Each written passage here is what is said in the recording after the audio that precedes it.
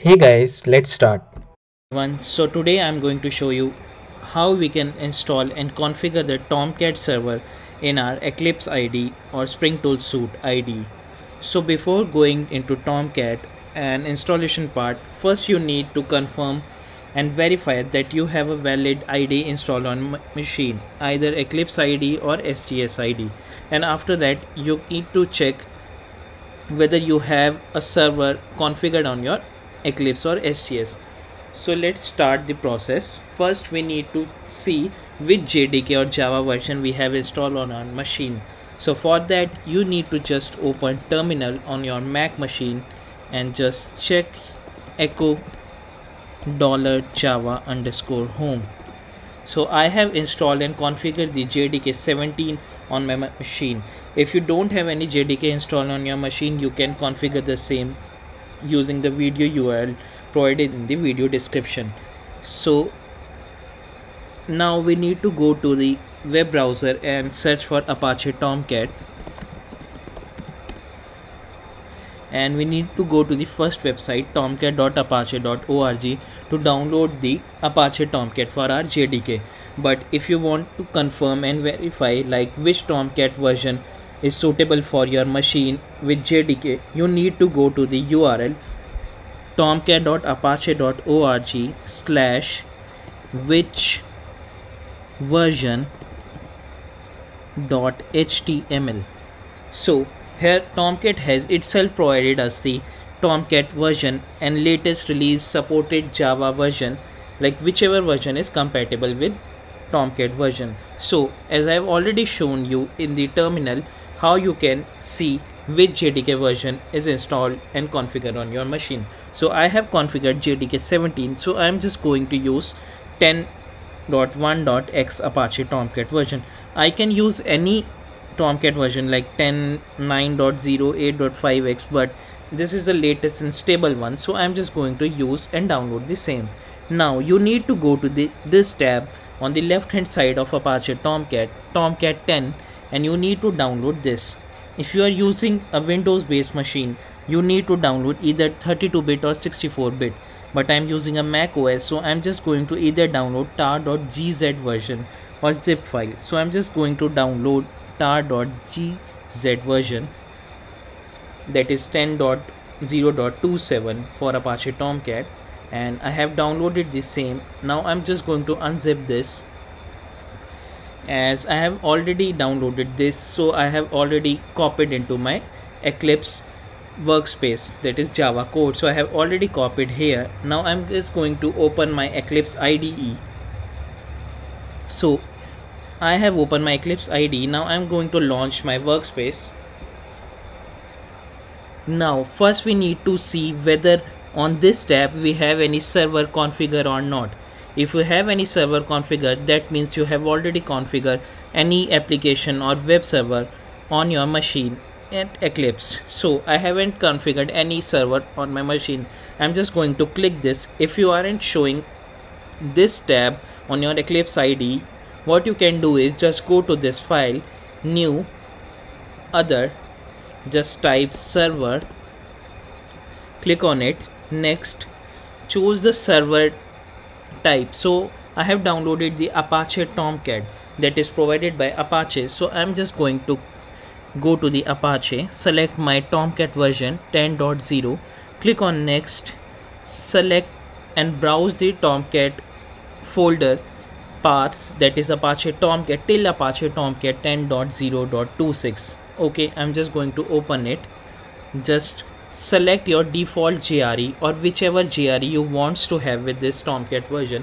So I have installed two JREs, that is JDK 17 and JDK 8, but I'm going to select the default JRE that I have selected in the bash profile or Z shell, that is JDK 17, that is the default workbench JRE selected by the Eclipse itself. So I'm not going to select any other JRE.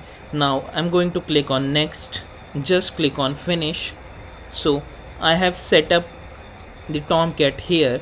Now let's see whether this Tomcat has been configured or not by just clicking on start.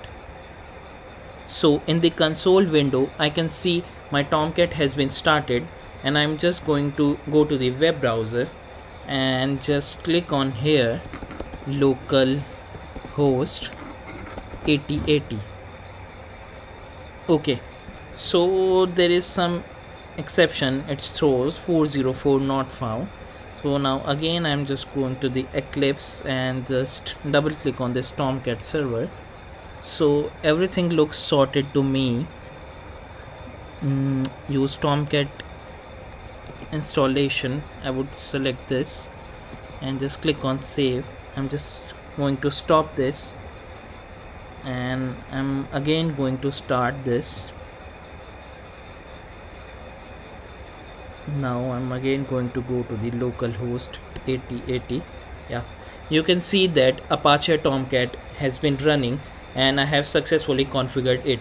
If you have this page coming up on your web browser, that means your server, Tomcat server, has been started. Okay, so what I have done is I have just provided the default Tomcat location, not the workspace metadata location that it's by default selected. Okay, so now to verify whether it works with any web project, I'm just going to create a basic server project with dynamic web project.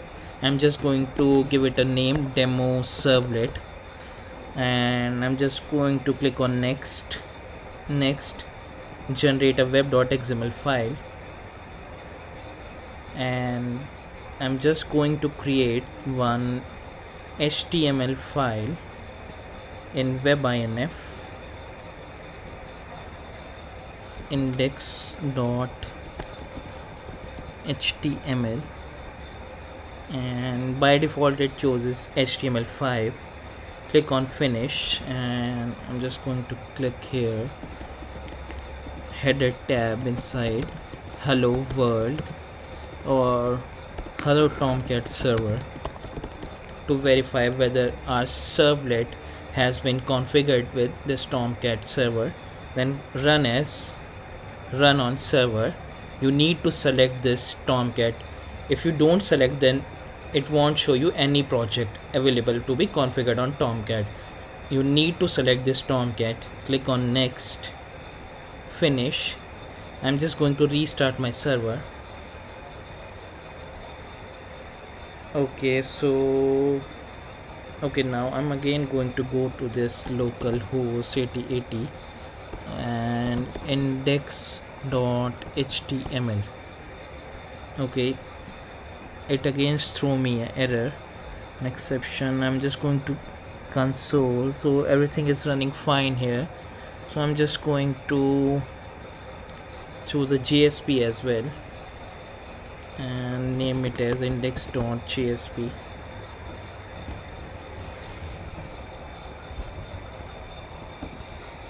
and just renaming it as hello Tomcat server, and for the time being I'm just deleting this index.html.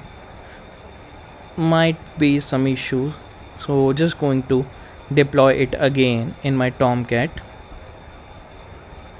Selected Tomcat server, finish, and restarting my Tomcat server. Okay, so you can see here this Tomcat server has been started. Now I get it. The issue behind that is I have actually created at the wrong place. If I again create this using now a different login.html and click on next, HTML5. Now I'm just creating one header here with login page. I'm just going to run it again, run on server, finish, and okay, it again shows me. And now go to the web.xml sources. So you can see here by default it selects the page as index.jsp or index.html, the by default pages it has chosen here. If I rename this to, let's go to rename index.html and index.jsp, I'm renaming it to login.jsp. Now you would see the changes. Run as run on server, selecting the Tomcat server, click on finish. You can see the login page. So the exception that Tomcat earlier throws is because I have created inside the web.inf folder, but we need to create inside the web app. But if you guys also face some issues related to Tomcat server, most of us faces this. I have already shown you need to select the server location to be use Tomcat installation default location. Also, some of you guys might have faced the issue that you are unable to see in the option run as, like run on server. So for that you need to go to your window and just go to the preferences or extension one. In the Eclipse you need to go to this preferences. From here you can go to the extensions. You need to download one Java EE extension through which you will see this option run on server. If you are unable to see this, you need to download that extension. I will be providing you the complete name of that extension in the video description. So using this we can create and configure the Tomcat server inside our Eclipse IDE or STS IDE. So that's it for today guys. Thank you.